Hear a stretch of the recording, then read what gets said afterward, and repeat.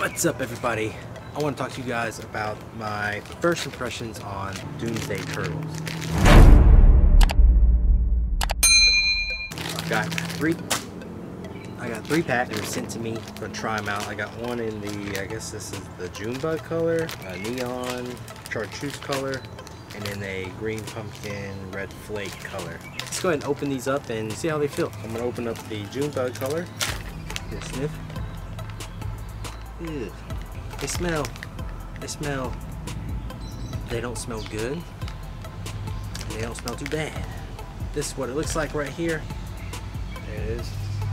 Cool little turtle. It says on the back, it gives you instructions on how to Texas rig in the back of here. Feels like it's got some action. I haven't tested these yet, but plan to. See how stretchy these are. They're not super stretchy, but they're pretty stretchy. Seem durable. Let's see the tail. Pretty durable. Just pull off the piece just right there.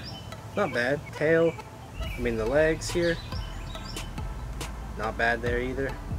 Pretty durable. Nothing like the Z-Man, but pretty durable. So that's that. They are made in the USA. On the package it says it's a bad day to be a bass. A bad day to be a bass. Let's open up the other one. Wonder if they all smell the same. Yeah, that one smells a little bit more garlicky. Pretty much the same. That one's nice right there. Check that out. Good looking turtle. I feel like it has a lot of action. I wonder how it does in the water, but we'll put this one up. We've got the watermelon red flake. Ah, it got me, man. It did get me. Who talking? So on the top, it is green pumpkin, and then on the bottom side, watermelon red. So it's two-sided on this. Nice. I might try these out in the river. I've had these for a while. I haven't got to test them out really. I've been having some bass tournaments.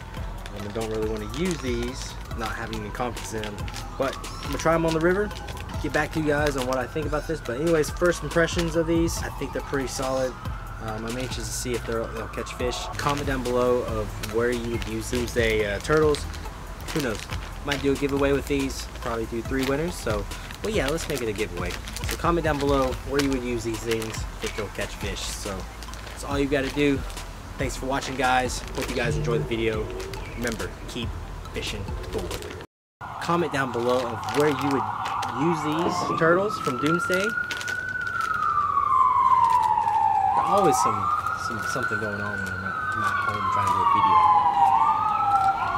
But hey, they gotta go save lives, you know what I'm saying?